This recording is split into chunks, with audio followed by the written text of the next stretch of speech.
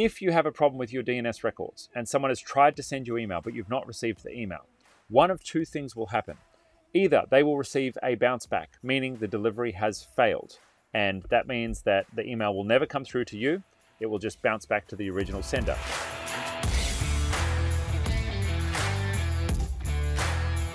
I've created my Gmail Workspace account. I used to receive emails, but since May the 7th, I can't receive any emails anymore. I tried everything, but there's no way to fix it. Can someone help me? If you have a Google account and your emails are not being received right now, your issue is probably to do with one of two things. Number one, it's something to do with your domain names or your DNS settings. And that could be something related to a number of different issues. I'll cover some of the basics and how to test for it. The second issue that it might be is you might have forgotten to pay your bill and Google might have put your account on pause. And that's a pretty simple solution. You need to check inside your account settings, log into your admin panel, go to the account section, check your subscriptions, and make sure that you're paid up and your billing account is in good order. Now, if that doesn't fix your problem, let's look at some of the other issues that might be causing a problem with Google. Let me show you some of the things that you can check to make sure that things are running tip-top as well. So the first thing I like to do is check that the domain registration is valid. It seems silly and it seems basic, but the number of customers who call up our IT help desk and say, hey, my emails are not working, there's something wrong with Google, can you please fix it? We check their domain name and subsequently we discover that they haven't renewed their domain name. Now, it's usually something pretty innocent, like a credit card has expired, or you got an email from GoDaddy and you just didn't see it, or it went to your spam mailbox or something like that. But this is definitely the first thing that you want to check. The easiest way to check a domain name registration is head along to a website called whois.sc. That's my favorite one for that.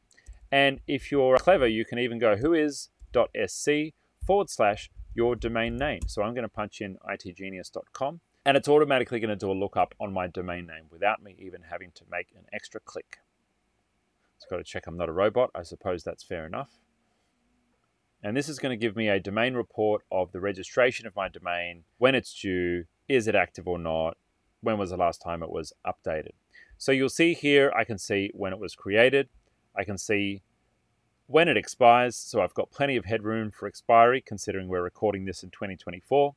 And when the registration was last updated as well. Now, I can also see the name servers. And if you don't know where your DNS settings are set right now, this will give you hopefully a hint of where your settings for your domain name are actually stored. Now, mine are pointing to Cloudflare, so that's pretty obvious. That makes sense that my settings would be in Cloudflare. If you don't recognize the names here, sometimes checking the name servers with a Google will help you to find what service provider may be using those name servers. And so if it's Wix, if it's Squarespace, if it's GoDaddy, if it's somebody else, you'll hopefully be able to find which name servers have the DNS. Because if your domain name is registered and you're still not getting emails, your problem is something to do with DNS. So let's have a look at your DNS then. Let's do some basic troubleshooting there. So the first thing for us to do is head along to another handy online tool. And this one is called mxtoolbox.com. Now, when we go to mxtoolbox.com, again, we can run a search on our domain. I'm going to punch in my domain name, itgenius.com, and it's going to bring up a report on the DNS settings for my domain. So once this opens, I'm going to be able to see how my DNS is configured, and it's going to tell me where it's actually pointing to for my mail servers. Now, this is MX Toolbox because the primary record we're trying to work on here is for mail. MX is short for mail. There are other DNS records as well that exist for your business. On your domain name, you will have an A record, and that A record will typically point to your website. You will also have sometimes a CNAME record. Another name for that is an alias record. And sometimes you'll use a CNAME record for an alias of your domain, like www.yourdomain. That will typically point towards your domain name on your web hosting as well. Now, there's lots of other uses for DNS records, like if you have a physical office and you want to work from home but dial into an app or a service at the office, you may choose to use a host name like office.yourcompany.com, and you would also set that up as an A record. I won't go too much into the detail about the other records because today we're going to be focusing on MX. When we run a search on mxtoolbox.com, by default, it's going to be doing an MX lookup. And you can see here, I've got a drop-down with lots of different lookups that I can do for my domain name, but for now, we'll focus on MX. Now, as I scroll down, you'll see there are a number of different records, and these are effectively your mail server records in order of priority. The numbers here represent a priority, so it'll first go to anything listed with a 1, and then any number you set, in this case it's 5s and then 10s, they will have equal priority based on the number that is there. Now, the simplest thing for you to look for to check that your domain name is configured correctly for Google Workspace delivery is to scroll down and look for your email service provider is. Now, it says Google Apps, which is the old name for Workspace, even before it was G Suite, so they're running 2 names behind. But if it says Google Apps, you're in luck. It means that your email's domain name are actually pointing to the right place, to Google. Now, if they're still not receiving any emails, well, there might be something else going on with your account. It may be suspended because of Google's anti-spam or explicit content policies. Sometimes there is a bug or an error of some sort in the billing and it's not immediately obvious in your administration panel. Sometimes you may have configured your DNS records here, but for some reason there's a reputation issue with your domain, and that can be impacting delivery.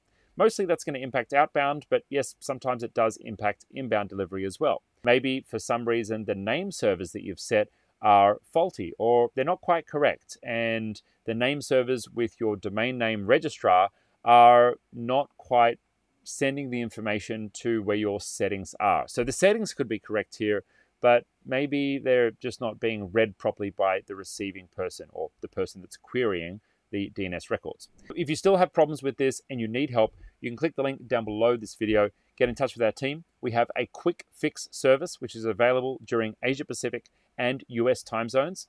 And that means that our team who are on standby 5 to 6 days per week will be able to log in, fix your Google records, and we have a no fix, no fee guarantee.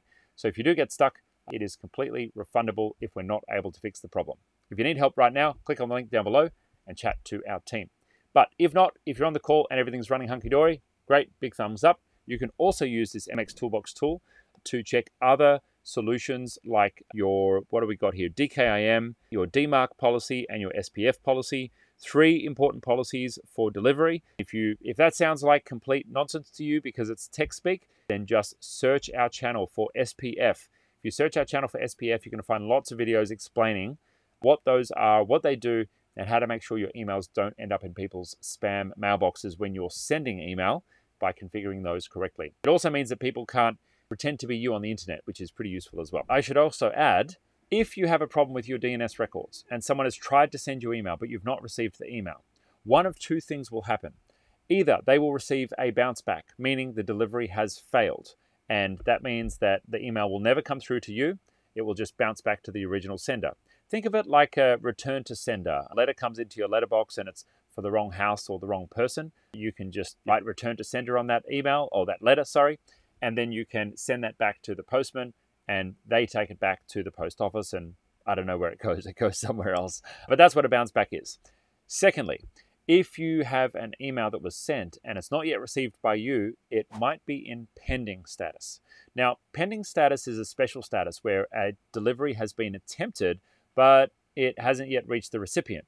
It doesn't necessarily bounce back, although the sender may receive a message to say that their email has been delayed, but effectively the mail has not yet been delivered to you, so it's sitting there in a holding pattern. Now, it usually only waits there for a day or 2 or maybe 3, and if it can't deliver after a number of days, it will then typically send a bounce back to the original sender.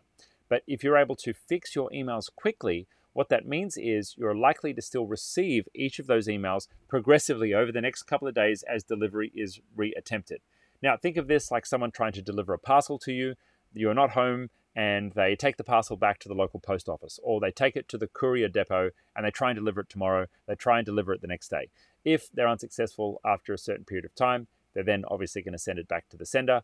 And the same thing is happening here in the digital realm. If you need more help with what we've covered in this video, itGenius provides support services to businesses all over the world with problems just like this. Click the link below to get started.